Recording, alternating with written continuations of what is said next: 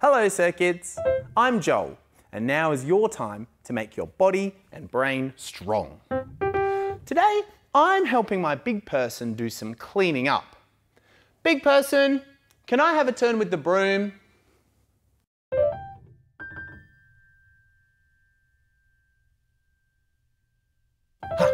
Thank you.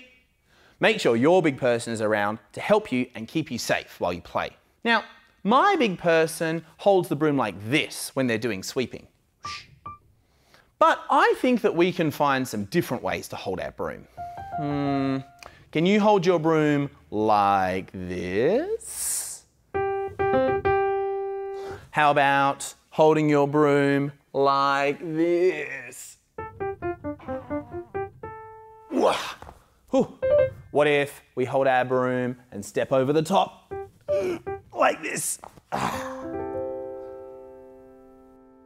My broom also really likes to fall over. If I stand it up tall like this, it's just going to fall to the side.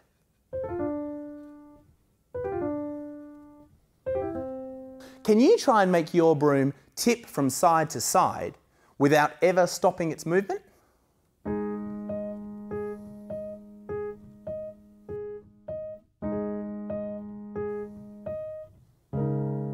How did yours go?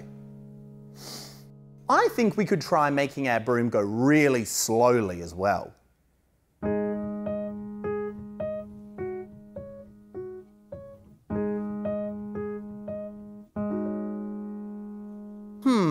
I wonder if you can use your pointy fingers to balance your broom in the middle like I'm doing.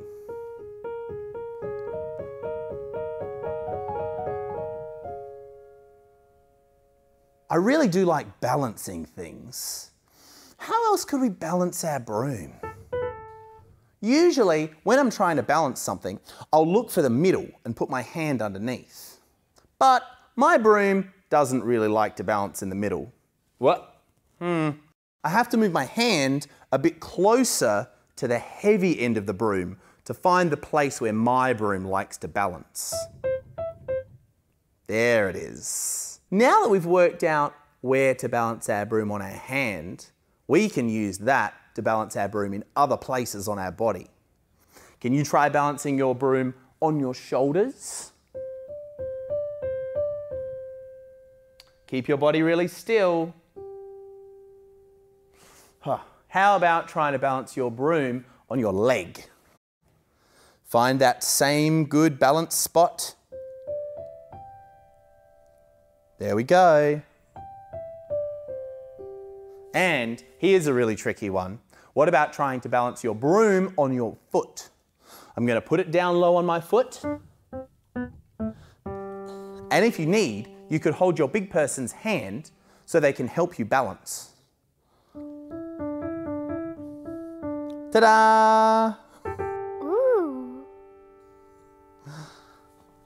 I have some favourite places to balance my broom, but they're very tricky, so you might not be able to do them straight away. Here's one.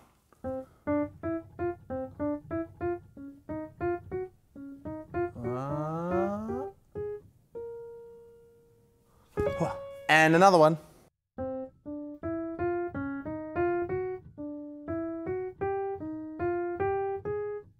Yay!